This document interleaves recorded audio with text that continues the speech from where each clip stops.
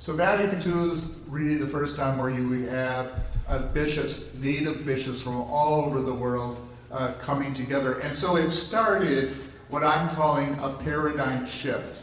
A paradigm shift in an understanding of the world, in an understanding of other faiths, in an understanding of conscience as our primary modality of being human. And Vatican II said that freedom of religion is an inalienable human right. Even if they might say, well, but you're supposed to be Catholics, and the old thing was everyone had no rights. And Vatican II says, no, people have rights, and you can't divest them of that basic right. And so Vatican II, the big paradigm shift of Vatican II was that unity was not realized through uniformity. And all paradigm shifts take a while to really cement themselves. And I think we see that going through as well. So here are the popes from Vatican II to the present.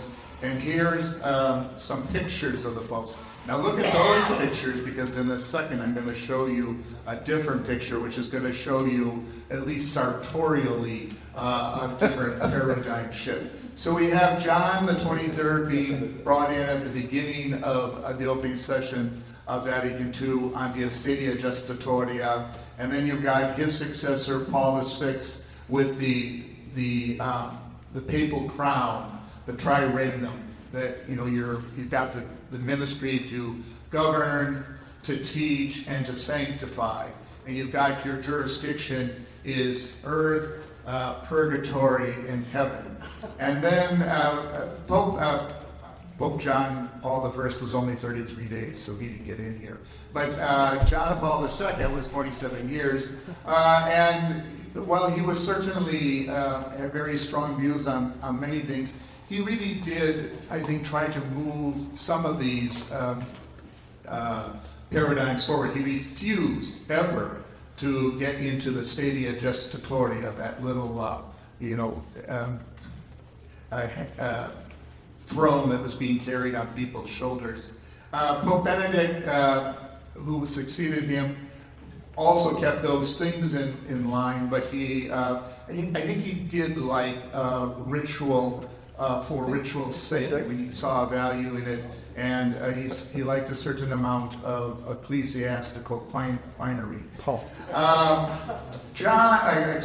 Francis, when he was elected, and this is in the lifetime of every one of us here, and I remember I was I was teaching at Boston College at the time, and I was a go-to person for various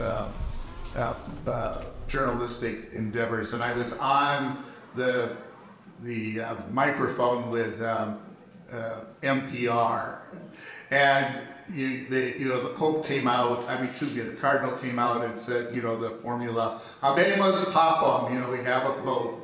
And then they go through this long "Sua Eminentissima Reverendissima," which is, okay, now, and then he gives the name in Latin, George. And the only thing I could think of at that time was Cardinal Pell, George Pell from Australia, which would have been a very different paradigm indeed. And then he says, but, Cardinal Bergoglio, who was a Jesuit, I'm a Jesuit, so I happen to have recognized that, but we didn't know what he would be like. And he came out, and for those of you that maybe had seen this or remembered, he came out with really a different paradigm. He did not come out with the papal finery. He came out with the white cassock, which originally was a Dominican cassock. He didn't change his pectoral cross. He had his pewter pectoral cross, which he had as the Archbishop of Buenos Aires. And before giving his first blessing, Urbi et Orbi, to the city of Rome and the world, he said, "Before I bless you, I'm going to kneel down, and I want you all to bless me." And that was really, was a paradigm shift. And the master of ceremonies, who was behind him, said sotto voce, but not too sotto. I said, questo è il fine del mundo. This is the end of the world. Because of what this Pope, who's been Pope for, 30 minutes, has done. Well, for him, it probably was the end of the world, and the world will take a long time to end. So Pope Francis was talking about the church has to be a church that goes out to the margins. It can't be sitting there in splendid isolation in St. Peter's or any other cathedral. And then some of his famous sayings, I'm sure most of you have heard the saying, "Who am I to judge?" That's what he said in response to a question on a plane ride home from someplace that he was in. What had happened was that a papal nuncio, an archbishop, had been outed. He was gay, and this was made public, and they were asking, well, what about Archbishop so-and-so? And he said, who am I to judge? And he's not saying everything is fine. He said, but that's not my role. My role is not to pass judgment.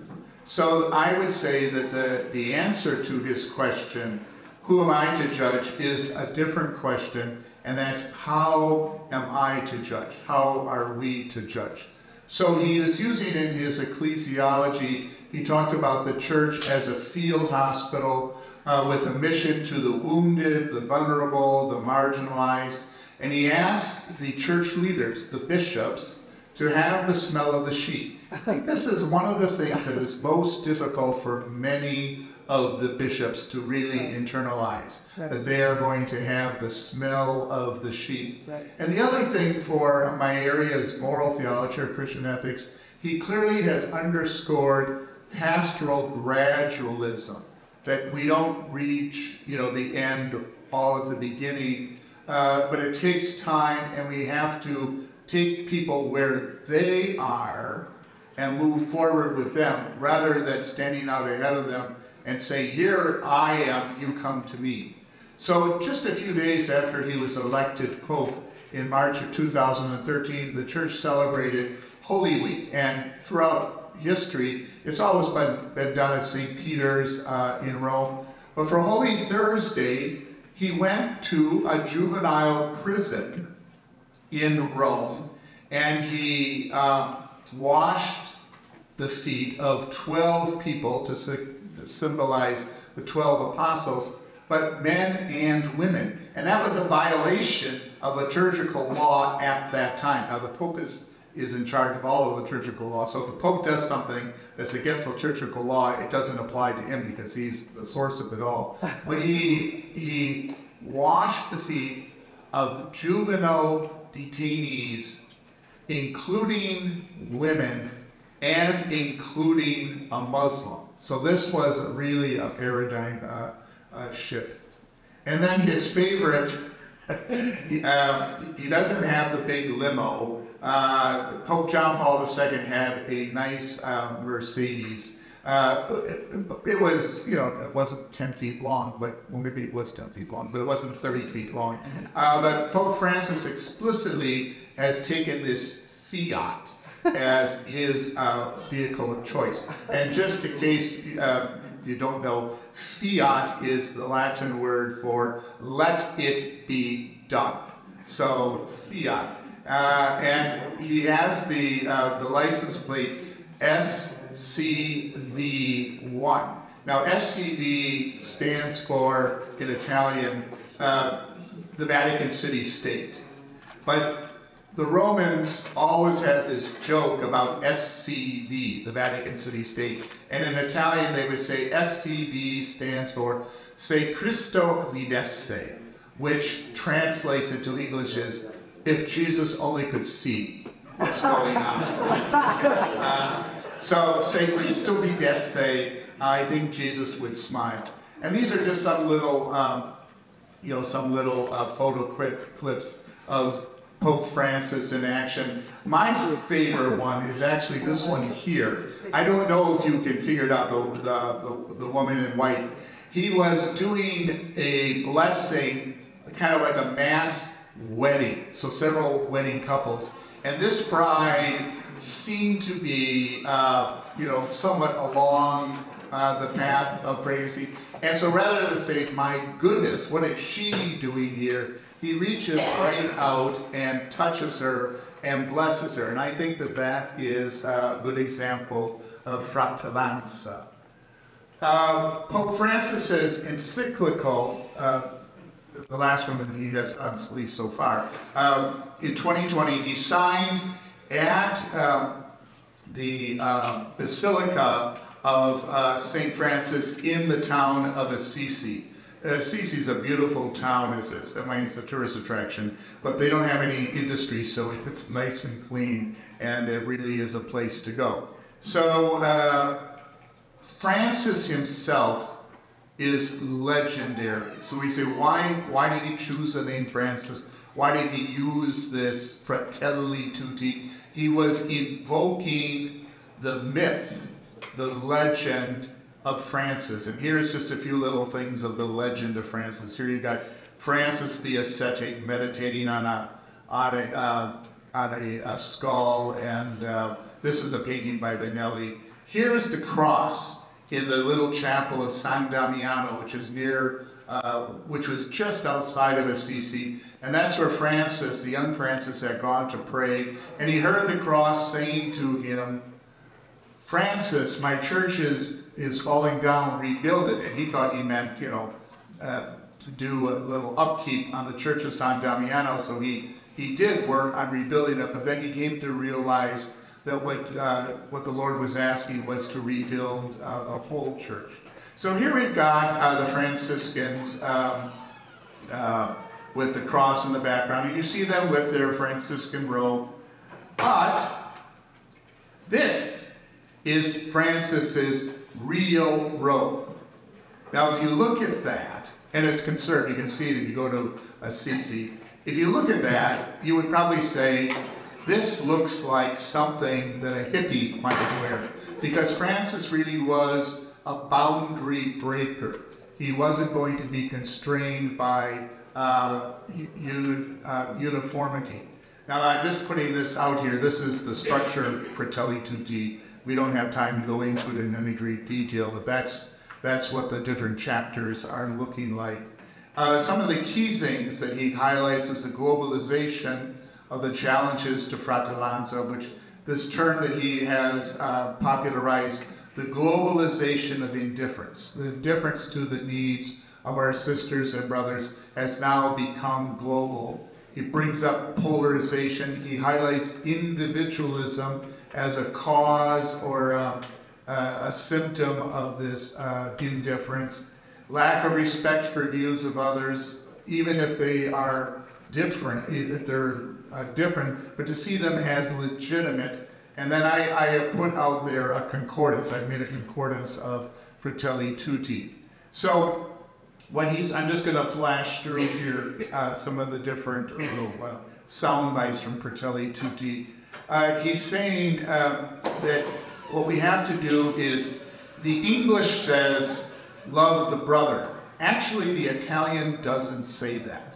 The Italian says to love l'altro, and l'altro is literally the other. And so it's as the other, that's who you have to love. If you translate it as brother, you're missing that nuance. I wasn't in charge of the translation. So fraternal openness, the vision of St. Francis is concrete and universal towards fraternity. So St. Francis of Assisi was universal in many ways, but he did it always in a concrete method. And we've got here, using the Good Samaritan, the dignity of the human person, and this going out to the other. So if we look at at St. Francis's life, I think this is my favorite image of what that would be captured by, in one picture, where St. Francis goes out to Egypt to meet the Sultan. And the Sultan initially thought, well, are you trying to convert to Islam? No. Well, if you're not going to convert to Islam, and you're here, then you should be execute it. That's what the religious law said. But he said, well, we are not going to execute you. So there was, you know, a little paradigm shift at the other end as well. Pope Francis, in some of his writings, in Fratelli Tutti and Evangelii Gaudium, which came before, he uses a model of what he calls a cultural polyhedron. Now, I have to be honest and tell you, I never knew what that was until he used it. But it's the thing on the right. And the thing on the left is the traditional pyramid with the Pope at the top and laity at the bottom. And he's saying this isn't the way the church should be. The church should be this cultural polyhedron where all of the interconnections fit together and are interconnected. For those of you that might be familiar with Buddhism, this is very similar to the Buddhist concept of the net of Indra. And I'm not going to go into it. If you know Buddhism and you know that, then you know what I'm saying. Okay, so he's talking about what we should be creating is a many-faceted polyhedron, and that everyone that has a place to play in the construction and the maintenance of this model. You can't take away one or the other, and you can't say, well, this one's at the top and this one's at the bottom. Human rights and common good are two important themes here. By saying that you have a right to religious liberty, this is an important paradigm shift, because then it makes that old bromide of error has no rights. It subverts it. It says even error has rights, because people who hold this have the rights, and so the error itself has a certain amount of rights. And then he's talking about the creation of universal destination of created goods. We got solidarity, social friendship. Now, bringing it home. Clearly, we have a ways to go. So that great vehicle of truth, Twitter or X, whatever they're calling it this week. So Fratelli Tutti has been denounced by many of the uber Catholics, saying that it is a special kind of cancer, and that Pope Francis is clearly an heretical pope. I had put out on Twitter, I've got maybe 3,000 followers, which in Twitterdom isn't very many. But I put out that I was making this presentation today at the Parliament of World Religions, and this was the good wishes that one of the people tweeted in response to my presentation, that I was overdue for an early grave. And that's true. I'm too old to die young.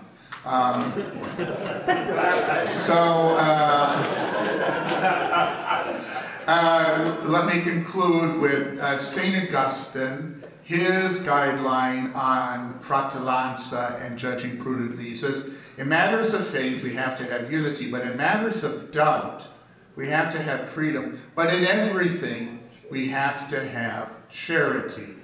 And Fratelli Tutti ends with this sort of interreligious prayer for unity, which I think is something that virtually everyone should be able to vocalize, should be able to pray. And as a Jesuit, I have to give at least a nod to another Jesuit, Jared Manley Hopkins, the Victorian British poet.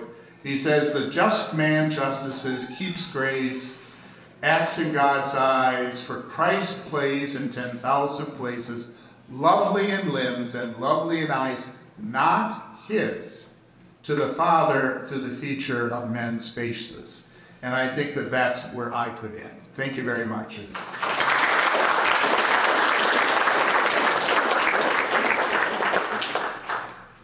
Thank you, Father Jim. Now I think we have time for questions. Our plan is to finish at 12. Now I'd like to get your questions. Any questions, please? And if you could come up to the mic and maybe briefly identify yourself and that really mean a lot. Thank you both very much for your presentation. I was curious, could you... Oh, sorry, you asked for that. And my name is Sadia Ahmad from the greater Boston area. I'm wondering if each of you can talk a little bit, obviously you're supporters of interfaith dialogue, how each of you have dealt with, within your own faith community, when people disagree or think it's heretical. When people, how have you personally dealt with that, responding to that? Curious to hear that from each of you. Well, for myself, I said at my introduction, I started my teaching career at Sogang University in Seoul, Korea. It's a Jesuit university, but it is very reflective of the Korean population, which means the vast majority of people are not Christian, certainly not Catholic.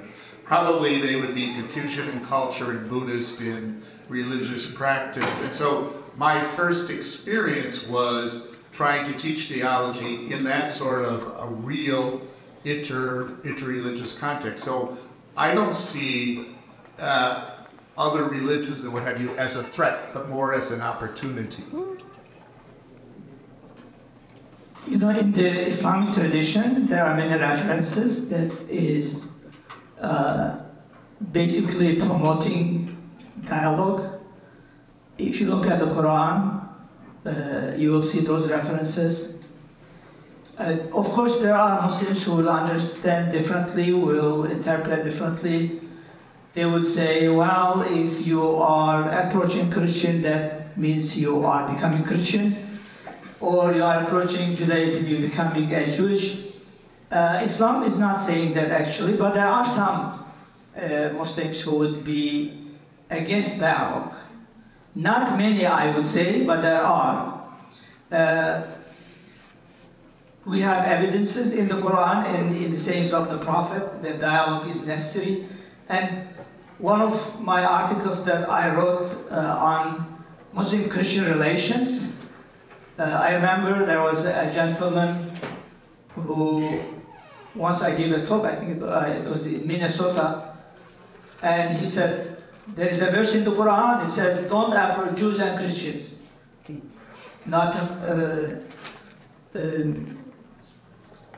now the verse says, don't make Jews and Christians friends. لا تتخذوا اليهود والنصارى أولياء. I cannot accept dialogue, he said, you know, in the gathering.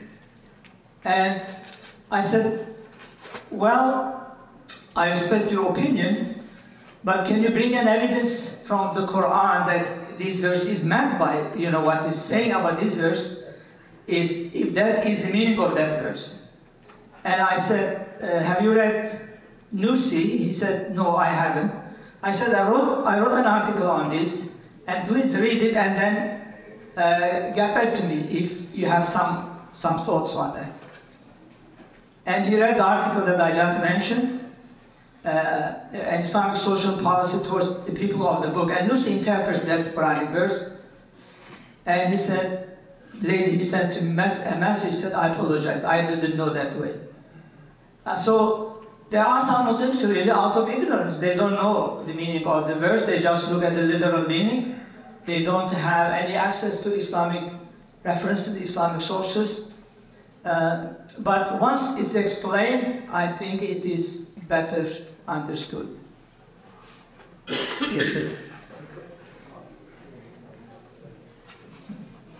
I pass down the Alliance for Shared Values. Thank you to both presenters, although I missed most of Dr. Sörtoprak's presentation. But my question is partially answered by Dr. Sörtoprak. My question is, we have these, in the scriptures, the concepts and approaches that we understand to be facilitating, encouraging dialogue and friendship, collaboration.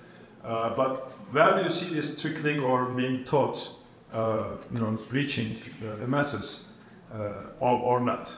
So how do you see the situation of these teachings, lessons being spread or being not really seen? Well, one of the one of the observations I make is we still have a long way to go. In the era of Donald Trump, whom I'm sure you've all heard of, his great support amongst evangelical Christians now is being discussed and debated within that evangelical tradition. And I think his name is Russell Moore, has said there's something wrong with the way in which evangelicals are adopting the value system of Donald Trump, especially in terms of exclusion and violence and what have you. So they said, and he was quoting, Jesus says, Sermon on the Mount to these people. They said, well, that was from a different era. That can't refer to us. That doesn't deal with the real world. He says, well, that is the world in which Jesus is asking us to live as disciples. So what are you going to conform the gospel to your values or vice versa? And that's been a long-standing tension, but that's where we have to go, and I think we have to call it out for what it is. So that's my quick answer. I think to make this well-known, that was your question, how can we make this well-known by people, especially lay people in society? I think through publication, through social media. I personally write and share with people. JCU has about 10 of my articles. Just recently they sent me a message that they said 8,500 downloads happened in the last few months. So this way you may actually be able to spread the word. And what we are saying is not against the Quran. Actually, it is part of the Quran. It's part of the Sunnah of the Prophet. And if you understand these major Islamic sources accurately, I think that the problem will be solved to a certain extent. We are living in the era of mass communication. I don't know how much this mass communication can help with this. I remember Father Jim mentioned NPR. We had, who is now a cardinal, Father Fitzgerald, Michael Fitzgerald, who was teaching a course on the Quran at John Carroll. Now, a father, an archbishop at that time, is teaching a course on the Quran, so it became a big news. They asked me, an NPR person, Tom Gelton, asked me on NPR, said, what do you think? You know, a Christian bishop, a Catholic bishop, is teaching the Quran. And I said, and that was actually nationwide, in the whole nation, people from California calling me, said, you are on NPR, it became like a big news. I said, in Islam, expertise is important, not the person. Father Michael Fitzgerald has expertise on the Quran. He studied the Quran, he studied Islamic tradition, and he has that knowledge. So why not? I said, he can teach something about the Quran. And I said, I prefer Father Fitzgerald's way of teaching rather than a member of ISIS teaching the Quran. Because a member of ISIS is really misinterpreting the Quran. But I know that this person is expert of it, as he knows what he's saying. So it became a big news. American Academy of Religion put on their tweet, so this type of things maybe will actually overcome some prejudice based on basic Islamic sources. So the knowledge, the Quranic verse says, those who are knowledgeable, they are not saying those who have no knowledge. If the person has knowledge, you don't look at that person, who is that person, or ethnicity of that person. He has that knowledge and he is capable to use that knowledge in his teaching. That way, I think we can make the word much more better spread. Yeah. A comment? Just a comment. This is Imam Beytullah Sholak. I'm from Respect Islamic Graduate School. I'm maybe one of the unique imam who read Human Fraternity document in his khutbah as a weekly sermon. I think both sides, Catholics and Muslims, we just take this document, these encounters of the Pope Francis and saying really it's happening, what happened in the history with Sultan al-Malik and Pope Francis went to Egypt, and they have very far away from that unique encounter, Sultan al-Malik and Francis. They are doing a great job, and Muslims, they don't know that Christians, Catholics especially, it's staying just in the academic work. I think we have to go to churches and the mosques and to deliver, because one of Imam and the other is Pope, and they sign that human fraternity document which give life to Fratelli Tutti.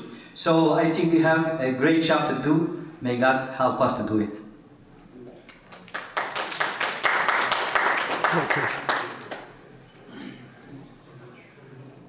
Hello, my name is Ömer. I am a volunteer member of Niagara International Interfaith Dialogue Foundation. My all our speakers talked about Brotherhood in the other name of Tikvan and Fratellanza. So you both mentioned every mountain, even mountain can be a brother of a human, and you said loving the others, not the brothers. But I also realized that you both emphasized the word believers during your presentations. So my first question, does the term of brotherhood cover non-believers too? And the second question, what do we think that will happen after that, in the hereafter, in the other road, to the non-believers? And my last question, are we doing, or should we do anything about our non-believer brothers and sisters in terms of saving their other groups? So to answer that question, I'd go back to Francis of Assisi, when he was never ordained a priest, in case you didn't know that. And he preached. He started preaching to the animals. And I think that that's a good paradigm for going out to everyone. So he didn't start out preaching to the believers or lapsed Christians or anything else. So all of creation is an object of his concern, of his evangelization, if you will. Pope Francis, with his metaphor of the church as a field hospital going out to the wounded, he doesn't say, well, just the wounded who are Christians. No, that really is everyone who is wounded in one way or another, marginalized, and that would certainly include non-believers. Now, that was not emphasized perhaps as much in the two previous pontificates, but that's certainly what he would say.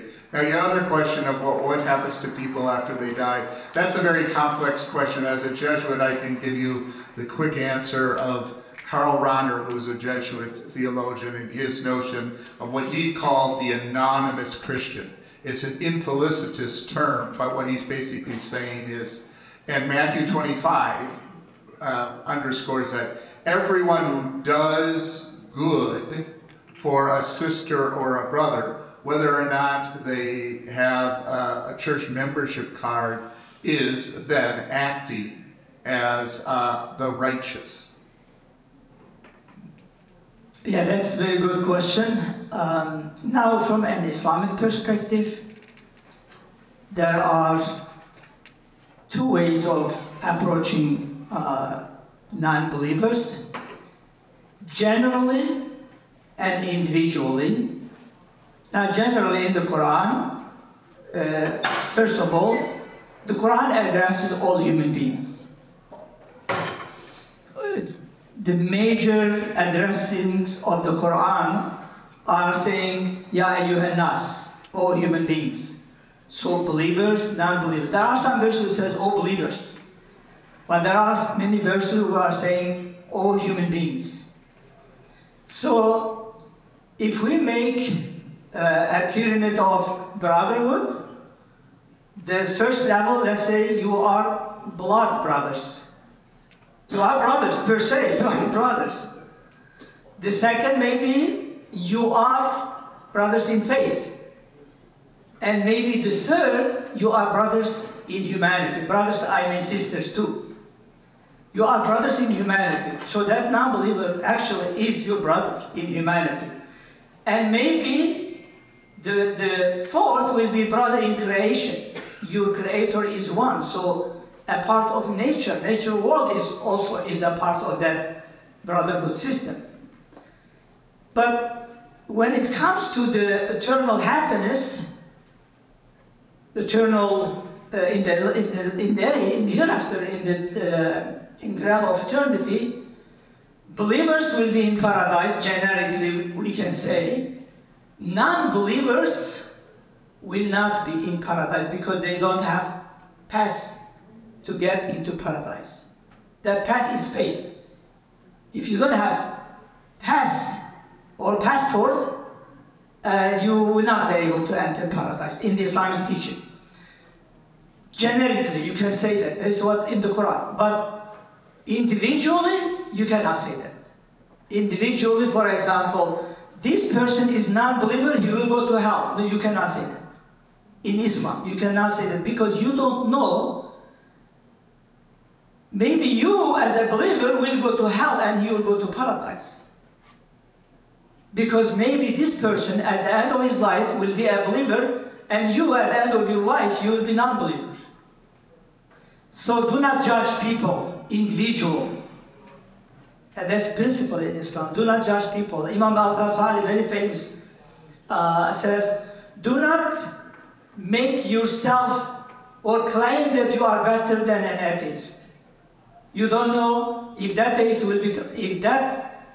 will become a believer and you will become an atheist at the end. And the point is that the final moment is the most important one. You are driving to Chicago and before the last exit you make an accident. You don't reach Chicago and you don't reach your goal. So that accident is something that happens to you before you die, and actually it changes your faith, it changes your approach to God, and then finally you become an atheist. I met with a person who has been a believer, a Muslim, maybe for over 40 years, and now he says, all these are jokes. He's not a believer now. So there's no guarantee that you will be a believer throughout your life. And therefore you should be humble, you should not make kind of yourself superior to others, and therefore you may be in paradise and you may not be. Always you will ask God for goodness. I think I answered the question. I'd like to ask you a question, if I could please, you covered right away. I think people think too. Yes? Okay. I'd like to ask a question about Mary, because she's in both of these wonderful scriptures. I'm doing a presentation tomorrow called Mary Under Occupation. It's a film. But I'd like to hear from the two of you about Mary, mother of Isa, Mariam, the mother of Isa, and the mother of Jesus. Do you see her as a bridge for interfaith dialogue? Well, as a Catholic, today is August 15th, the solemnity of the Assumption of the Blessed Virgin Mary, where she was assumed body and soul into heaven. There's the bridge concept as far as I can see, because we do believe that everyone is destined for the fullness of life after this life, and she is the first fruits of that. Your question is an interesting one, which I have never thought about before, so I'm going to give the mic over to Zeki now, who's going to... The answer is yes. Yes, Mary is really very important personality for Muslims and Christians. I don't like to get into the details because I wrote an article called Mary in Islam and published by Oxford University Press, Handbook on Mary. So a chapter there is on Mary in Islam. I will refer you to that article, and it's available online. It's available, just if you search, you'll find it as a PDF. Basically, Mary is very much revered in the Islamic tradition, to the extent that some Islamic scholars would call her a prophet, prophetess, a female prophet in Islam. So Mary is an important bridge between Christians and Muslims, I would say. He's been for more roots. Yes, actually, Niagara Foundation. My question is to you, I didn't understand what does the smell of the sheep and blind people are against it, kind of. Are you asking why people are against it? Yeah. Well, I think if you could go back to, if you can remember that pyramid model of the church, you got the Pope, you got the bishops, you got the priests, you have the religious, vowed, men and women, and then the laity. And so you would understand the leaders of the church are the most privileged, the most entitled, and everything is moving up. And Francis is trying to turn that pyramid around, if you will, and say, if you're going to be a leader, then you have to go out to all of these people where they are, in whatever conditions they are. And if you're going to shepherd the sheep, you can't do it with drones. You're going to have to get out there and be with the sheep. And that means that, you have to dress appropriately.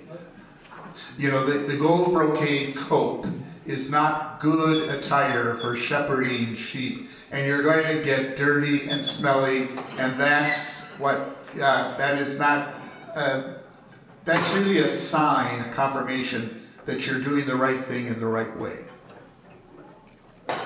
We have 90 seconds left, so one 30-second question. Well, thank you all so much for coming.